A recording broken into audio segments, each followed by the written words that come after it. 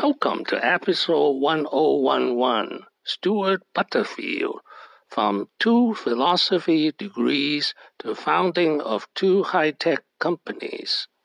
This is an outline of episode 1011. 1997 now.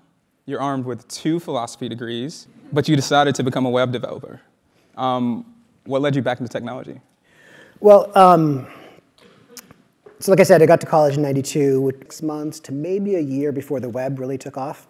Like I think Mosaic had been invented, and that meant that as soon as the web became a popular medium that started supplanting things like Gopher and Waze. Dharma Butterfield was born in 1973 in Lund, British Columbia, Canada.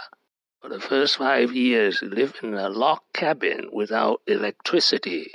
This is picture of baby Dharma Butterfield with his hippie mother, Norma, and his hippie dad, David Butterfield. Oh, I really wanted to be normal, and for some reason I thought Stewart was a normal name, like Mike or something like that. And Stewart's it's a pretty bad name. He earned 2 degrees, both in philosophy, first in 1996 from the University of Victoria, then a master's degree from Cambridge University. And from Cambridge, England, he went to Silicon Valley to work for startups. 2002 was after the dot-com crash. And the NASDAQ was down 80%, S&P 500 was down 65% from its peak. No one wanted to invest in internet-facing stuff. So it was very hard to tell whether this was a good idea or not, because there was no signal from the market that said this is an investable idea, because nothing was investable at that time. We raised a little bit of friends and family money. We spent about a year or so building a prototype. The prototype was well received, but it was going to take us another year and a half to finish it. And but that would be quicker to get to market.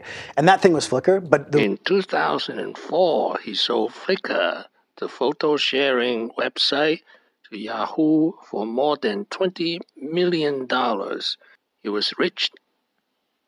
In 2009, at the age of 36, he founded Slack in Vancouver, British Columbia, Canada. Very different than what everyone else sees. And here, everyone looks at the same thing. And the really important thing is you can see across the organization. You can see what your colleagues are doing. The amount of information that's accessible is profoundly increased. You don't have to read it all, but when you search for something, you can find it.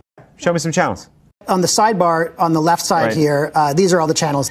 Because there's a place that people can go and look or ask their question, the friction in communication is reduced by orders of magnitude. In December 2020, Salesforce acquired Slack for $28 billion. I think it wasn't expected to the outside world, but we have a lot of momentum now. We came out of this quarter and we announced our results, 12,000 new paid customers in that quarter. So it's up 140% from a year ago. It matches the crazy surge that we saw during the early days of the pandemic. And that momentum is coming from product improvements, and it's coming from Slack Connect, which allows 2 organizations to communicate across organizational boundaries. And I think that's actually going to be key to the value unlock over the next few years. Salesforce is all about CRM. It's all about customers. And Slack Connect is 95% customer-vendor relationships. In February 2021, Stewart Butterfield, the former philosophy major, now at age 47, is worth $1.8 billion. Thank you for watching. Please subscribe and leave your questions and comments below.